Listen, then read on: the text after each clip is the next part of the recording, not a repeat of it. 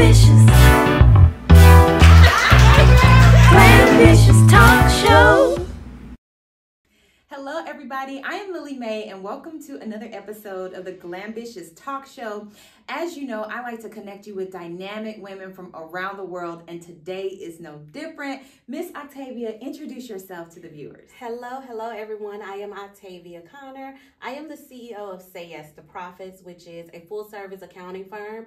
And so our goal is to help entrepreneurs manage and master their finances so that they say yes to profits. I love it because I always say yes to profits. That's what I'm talking about.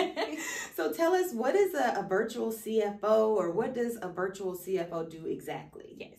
So a virtual CFO will help you truly understand your finances. Mm-hmm. They're going to help you develop the strategy in order to take your business from where you are to where you desire to be. Mm-hmm. So a lot of times entrepreneurs are not clear of how to use their numbers to really grow their company. And so they're just working day by day, hoping they generate a profit, hoping that they make it to the next level, when in actuality, you need that financial strategy. And so that's where the virtual CFO comes in. She develops that strategy. She creates the system, the processes, the procedures, and map out the exact, as I like to call it, money moves you make to get to the next level. Gotcha. And that is so important because as an entrepreneur, your income fluctuates significantly. So unlike someone who's, an employee, they can expect a specific check every 2 weeks. Yep. As an entrepreneur, you may have an amazing month, and then the next month is like, birds chirping. So I could definitely see the value in what you're offering. What would you say are the top 3 financial mistakes that business owners make?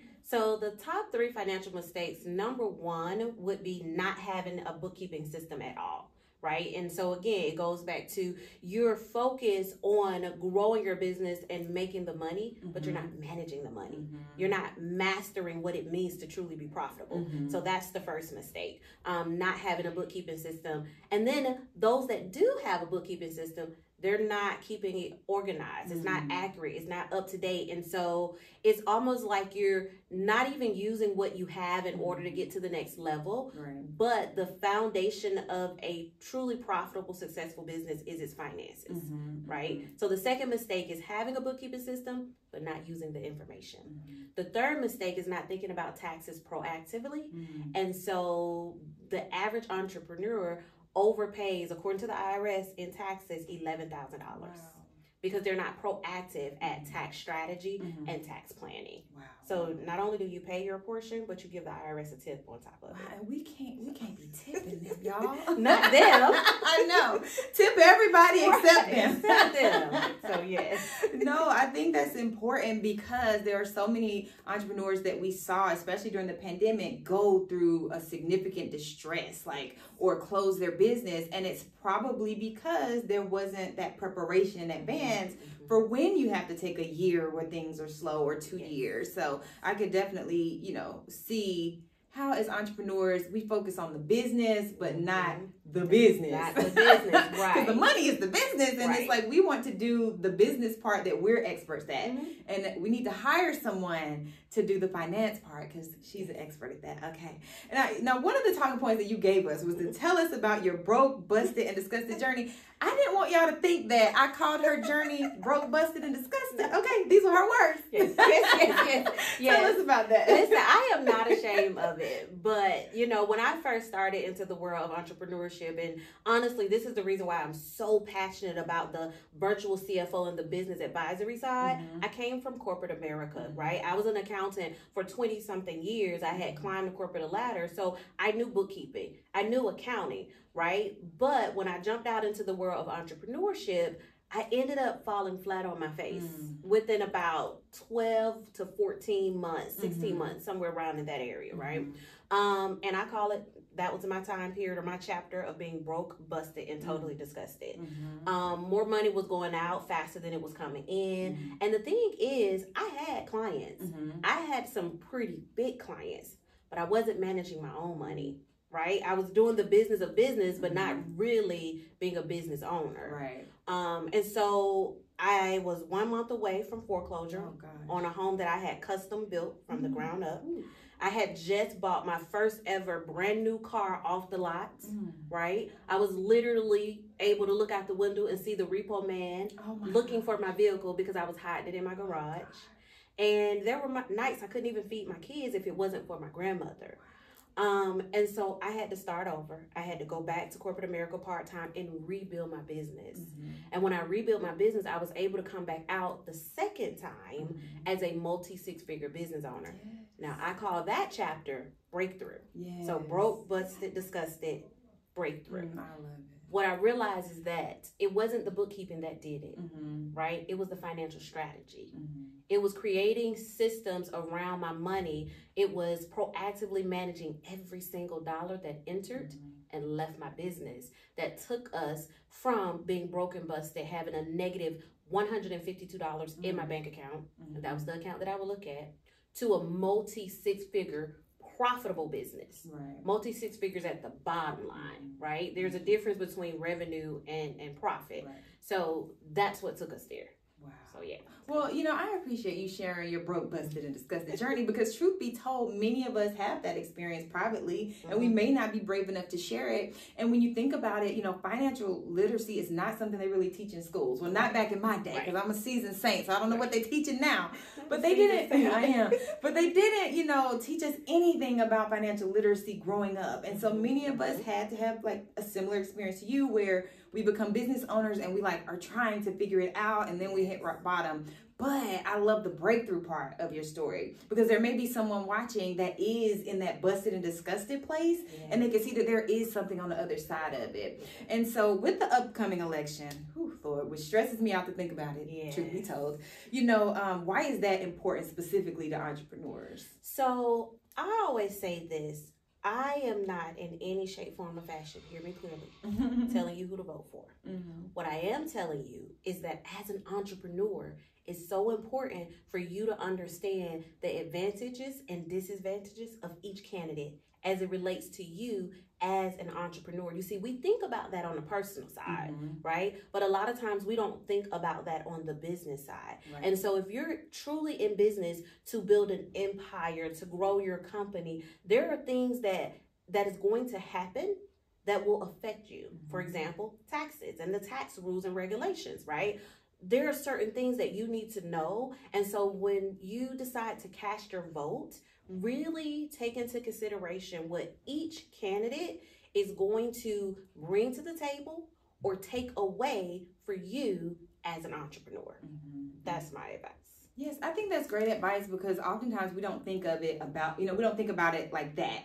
We focus on what the media is talking about, what issues the media is talking about, or what issues that they're leading with. And I can't say that either of them have really led with any specific entrepreneur issues on the front, you know? So maybe it's quiet, but it's there. Okay. Oh, it's absolutely there. You're helping people think about entrepreneurship, not even just from the financial end, but holistically.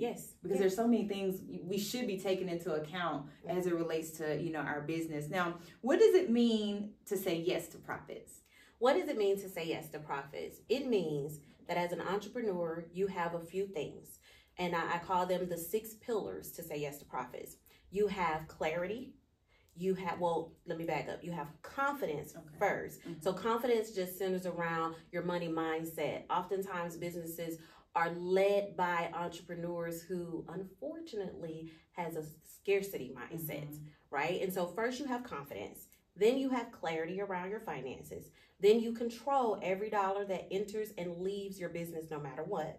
That's going to lead to more cash flow.